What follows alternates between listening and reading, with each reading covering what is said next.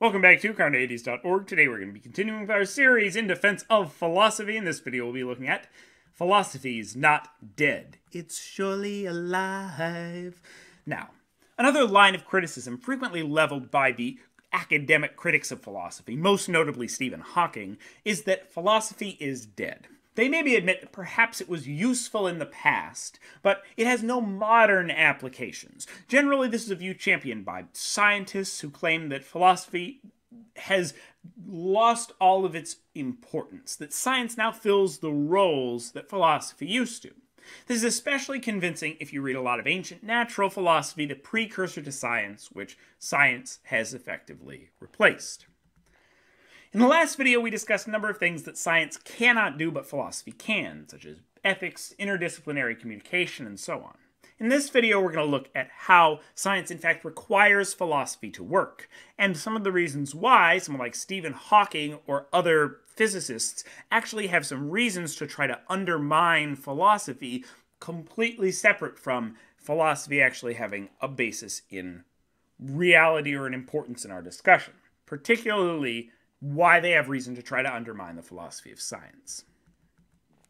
First, let's acknowledge that there are many areas of philosophy which other disciplines have replaced. Natural philosophy was science before the scientific method was developed. Some parts of philosophy of mind have become psychology. Some areas of political philosophy have become their own discipline of political science.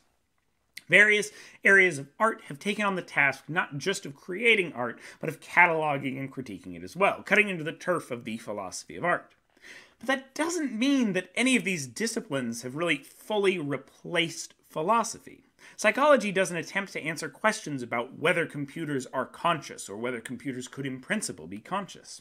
Political science doesn't try to answer questions of which political system is actually right or just, or if it does, it's more in the realm of philosophy than political science strictly, and there are some blurred lines between those two disciplines.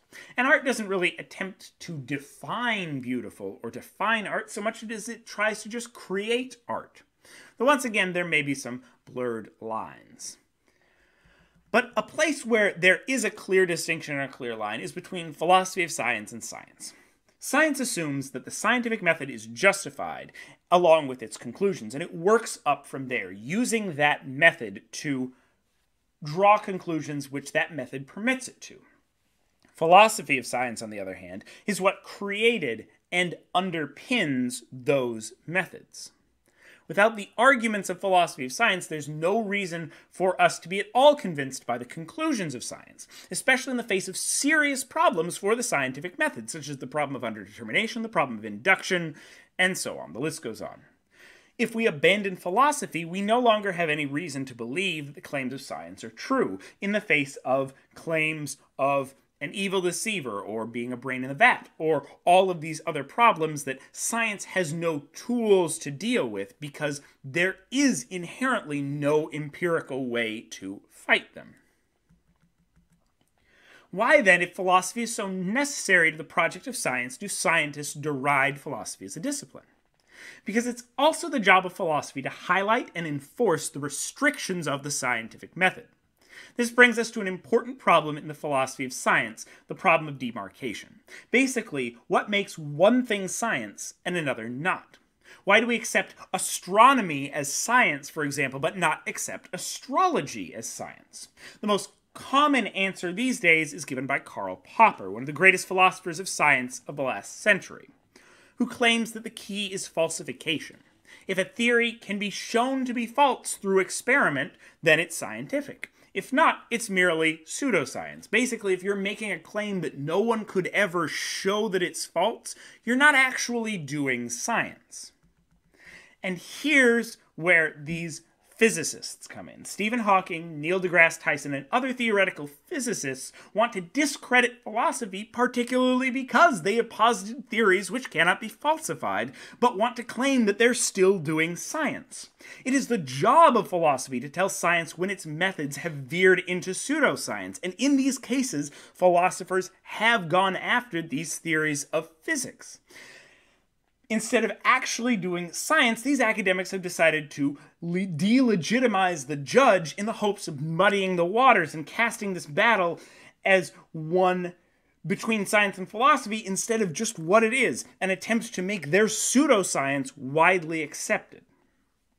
It is no different from a politician attacking scientists in general when faced with scientific results which disagree with their policy decisions. It's not a coincidence that Hawking made these comments when he was defending a theory which could never be tested, at least without a particle accelerator the size of the Milky Way.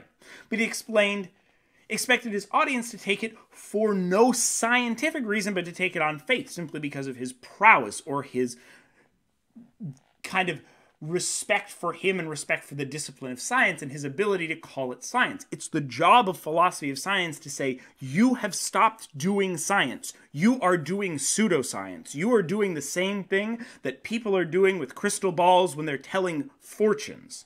You've stepped beyond what we can call science because what you're talking about is no longer empirically falsifiable. There's nothing that anyone could ever do in terms of an experiment, at least in a practical way, which could prove you wrong, so you're not really doing science. That was Philosophy's Not Dead, It's Surely Alive. Next up, we're going to take a look at Philosophy Makes Progress, and then finally, Philosophy is Not Racist. Watch this video and more here at Carneades.org, and stay skeptical, everybody.